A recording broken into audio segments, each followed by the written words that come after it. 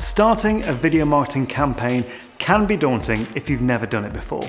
And the one thing I talk about a lot on this vlog is getting clear on your video marketing strategy at the very start. Previously, I've talked about the 3 end goals of any video marketing campaign. Figuring out which one of these best fits your strategy, whether it's to teach, inform, or inspire, is essential to setting the tone, content, and style of your video. But what else do you need to think about when starting a video marketing campaign? Whether you're producing a series of video blogs, a new promotional video, or working on your employee engagement, here are 3 things that you need to think about when beginning your video marketing campaign. Hone your key messages. An essential part of any successful video production campaign is having a clear understanding of what your video's key messages will be. This will involve talking to all stakeholders in the project, both internally across departments and externally if you're working with agencies or partners. Key messages shouldn't be shoehorned in halfway through the production process, so make sure anyone who's invested in the project gets to have their say from the start. The problem here is that you may get inundated with opinions on what everyone thinks are the most important key messages for your project, and they may not necessarily match what your intentions are. So don't try to make everyone happy. After all, everyone has their own opinion on what they think is important. Overloading your film with too many messages can make your film difficult to understand and leave your audience confused. The solution? Try to keep the key messages in each film down to a minimum. Have a look at simplifying your messaging or splitting your project into a number of films rather than just one video if you do need to include a lot of messaging. As a general rule, the more messages you have in a video, the more bloated it could be. Every key message in your video should be partnered with a compelling call to action. So if there isn't a strong enough urge to take action, maybe you need to revisit, simplify, or lose a message altogether.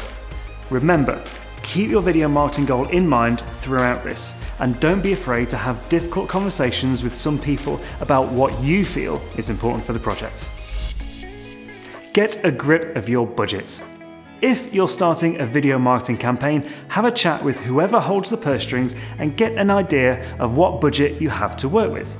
As we all know, getting money out of people isn't always the easiest thing to do. But there is a simple way to weigh the odds in your favour so you can hopefully get all the cash you need for your project. Get at least 3 quotes from different video marketing suppliers and present these to your boss. This will help you both clearly illustrate what the spend is for and justify the spend against your proposed return on investment. A good video production proposal should be easy to understand by anyone, whether they're familiar with video marketing or not. Understanding the costs that go into producing professional video, such as script writing, filming, editing, and video optimization or video SEO, is also a good thing in itself. It helps you anticipate and estimate costs of future campaigns.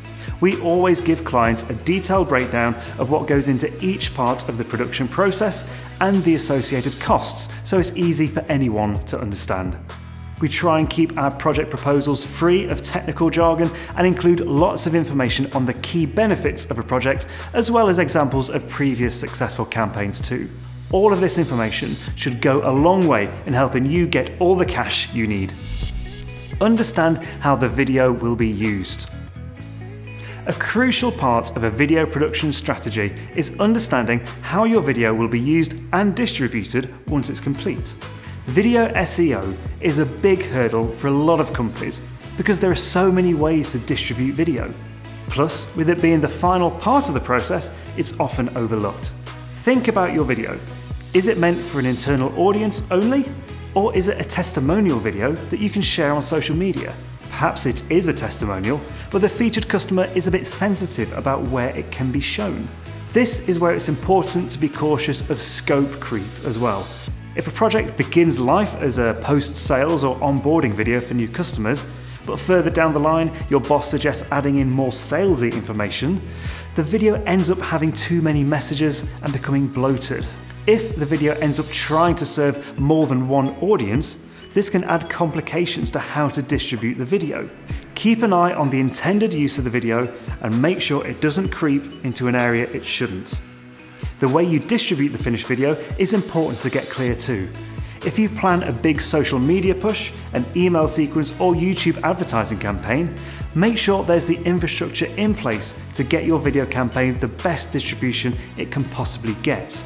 If there are gaps in your organisation and you can't distribute your video as you would like, have a word with the production company or agency you're working with. A good video production company will help with things like video SEO, email marketing and so on to make sure your video gets out into the world and doesn't just sit gathering digital dust on your desktop. The better you understand, plan and implement these points when planning your video marketing campaign, the more likely your videos are to connect to your audience and give you a return on investment. I always say that pre-production and the planning that goes into a video project cannot be underestimated. So investing the necessary time and effort to focus on your strategy is a guaranteed way to ensure that the rest of the project will go smoothly and accomplish your marketing goals. For more handy tips on how to get the best out of your corporate video project, subscribe to us on YouTube or find us on social media.